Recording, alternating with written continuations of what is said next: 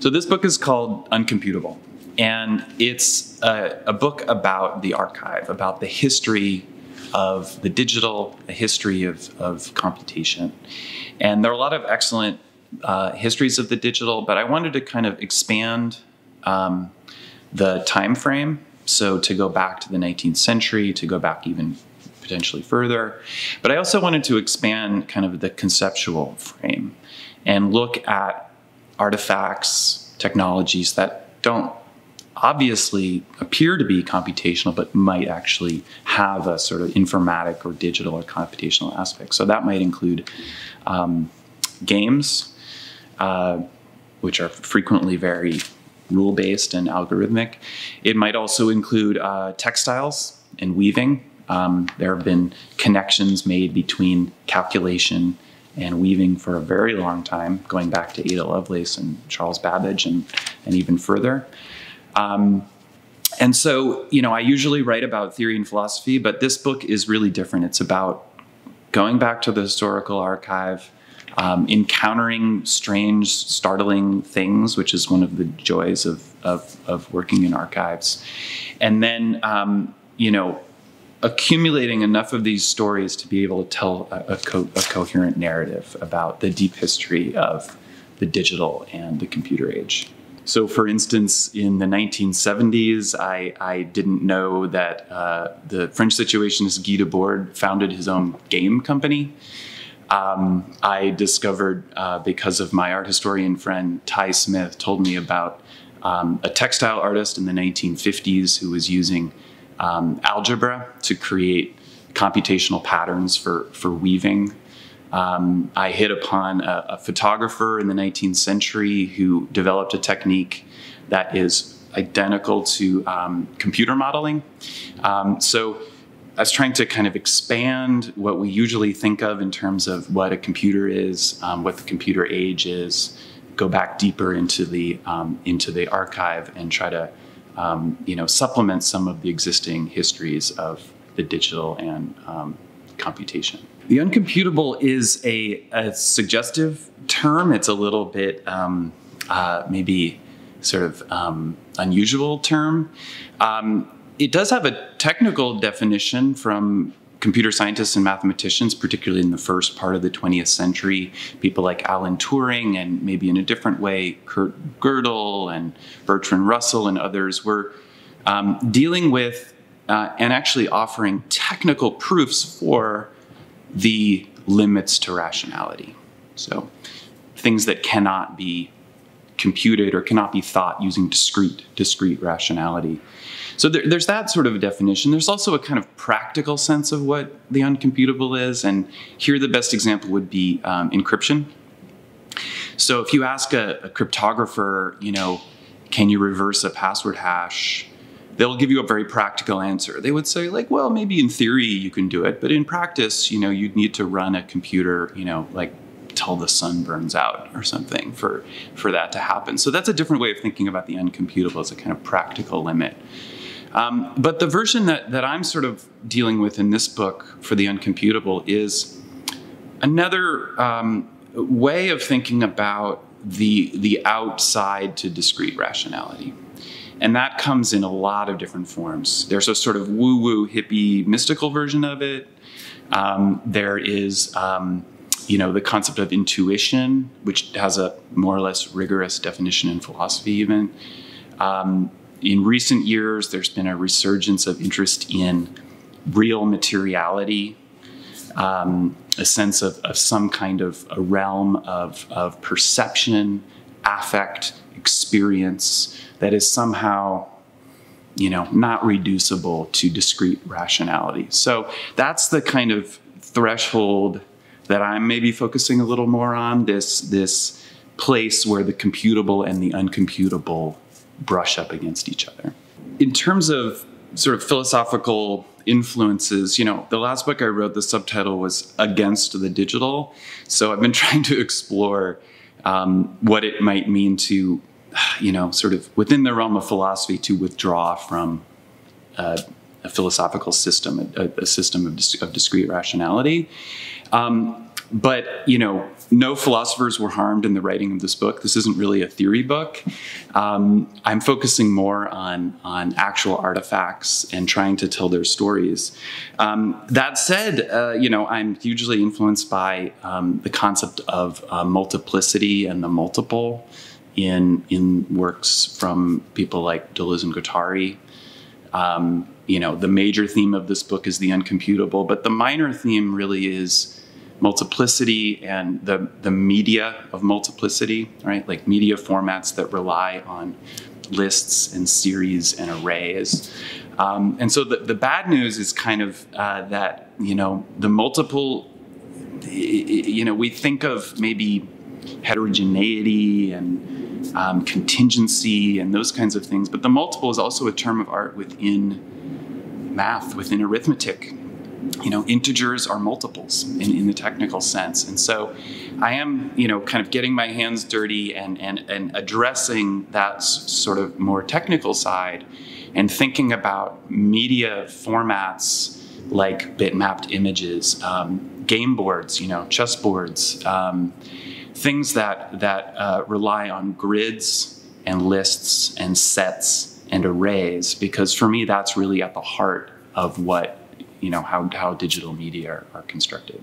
So something that's maybe a little bit unusual about this book is that it comes out of, you know, typical scholarship, you know, digging in the archives, reading books, trying to have, you know, intelligent thoughts about them. But it also comes from hands-on practical activity. So, you know, I'm a kind of amateur coder. I like to build things. And so there are sort of three main anchor points in the book where I actually had to make something in order to do the research and to actually write about it.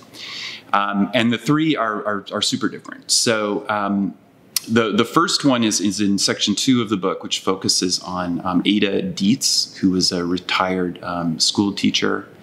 And she moved to California and wanted to kind of reinvent herself. And she developed this technique for textile arts, for weaving. She developed a technique to use algebra to create computational weaving patterns. And it's a kind of amazing story because it's happening almost at exactly the same time as, you know, people like John von Neumann and others were developing some of the first digital computers.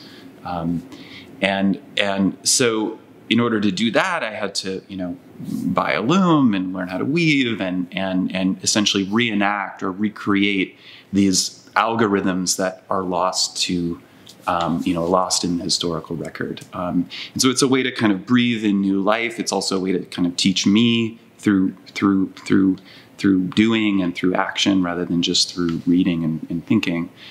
The second sort of anchor point has to do with that unusual figure, a mathematician named Niels Al Baricelli, who at almost exactly the same time in Princeton, New Jersey, developed a technique where he, by his own, you know, sort of description, created artificial living organisms strictly inside the memory of one of the first digital computers, a computer called the electronic computer, very creative name, that John von Neumann had created at the Institute in Princeton, New Jersey, Institute for Advanced Study.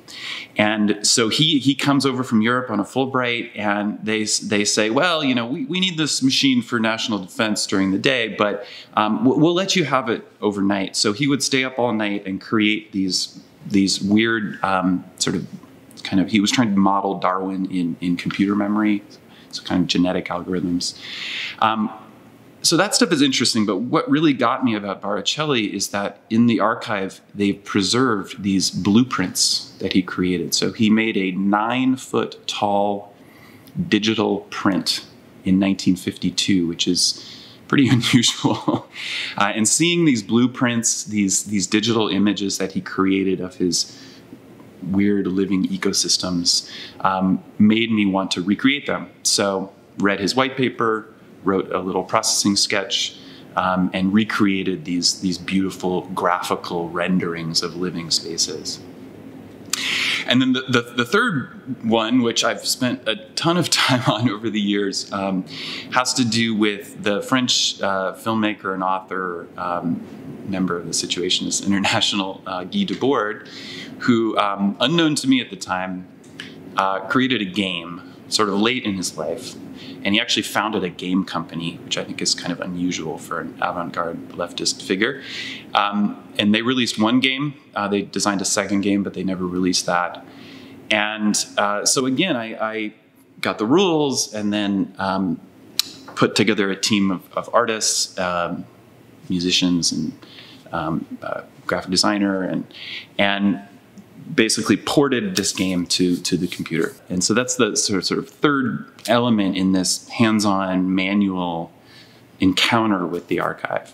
And I will say that like the reason to do this is that it's a different form of knowledge, which I appreciate and am drawn to. But I will say there are things that you learn when you engage in practice that you can never learn otherwise. And I know that's just a truism, but it really is accurate in this case. So for example, I discovered that Guy Debord, in his book that he wrote with his wife about the game, the book is riddled with mistakes.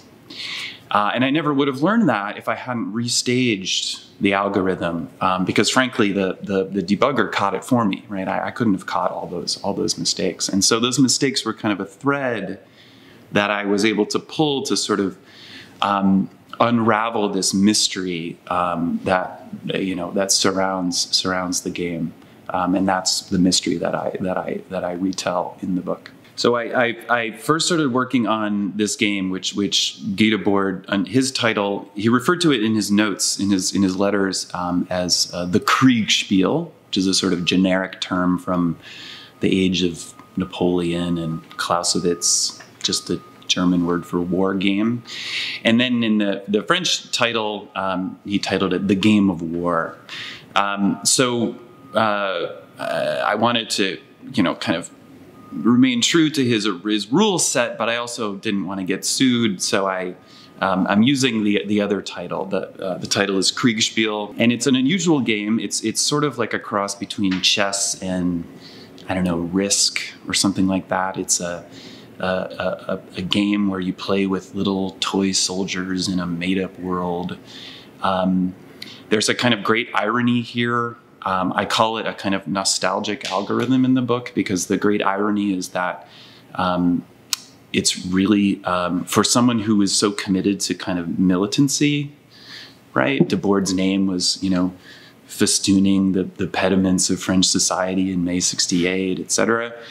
Late in life, he makes this work that's surprisingly square, maybe even conservative or reactionary. At least it's very nostalgic for an older time, a time of antagonism where you had, sort of symmetrical battles that meet on a field, and, they're regular uniformed armies, etc. Not the kind of asymmetrical antagonism that, was happening all around him in the 1970s and beyond when he was working on this. So Debord was in love with the kind of raw glory of antagonism and conflict. Unironically, he was in love with Napoleon, I think kind of unironically, as a military leader. And so he thought that this game would be, as far as I can understand it, he thought that this game would really just be like a tool that would teach strategic knowledge at a very low level, right? So maybe this is a tool that would teach a new generation of militants or something. He was also obsessed with toy soldiers. I learned a few years later that his collection of toy soldiers are actually preserved in the archive in Paris, like in a little shoebox or something. So yeah, this game is a kind of historical reenactment I don't know if that's the right word, but a kind of restaging of an algorithm, a set of rules, and then trying to understand how to deal with that algorithm as a sort of like political and cultural object. Marxists often talk about formal subsumption and real subsumption as sort of kind of two necessary phases in socio-cultural evolution or revolution. And I think the last couple of decades for digital media, society, or whatever, are usefully understood and interrogated through that structure. And what I mean by that is, when I first started doing digital studies, I think we're still in the kind of formal subsumption phase, right? But with Web 2.0 and in the early 2000s, we moved, I think, kind of firmly into the phase of real subsumption, by which I mean the structures and conceptions and premises of digital technology are now completely integrated into everyday life. Right, so that might be social media, but it's a lot of other things too. It's a revolution in labor practices, in supply chains, and all sorts of other things. And so I think that's a way to understand this idea of a kind of golden age of digital studies that I think we're in right now. There's just a quantitative observation. There's tons of interesting people working in this field, tons of interesting new books. But I think there's also a sort of more qualitative aspect to it, which is that the insinuation into everyday life of the machine is just kind of reached this hyperbolic stage. And so it's exciting to kind of be reading what people are doing now. And there's also another kind of refreshing aspect, which is that I think work today is much more critical. And I welcome that. A lot more people on the left are writing about machines, or going back to writing about machines. And that, as I said, is really refreshing given the sort of, sort of unabashed excitement of the kind of .com era, which is so worn out and tedious at this point. So that's what I mean when I say that we're in a kind of golden age of digital studies right now.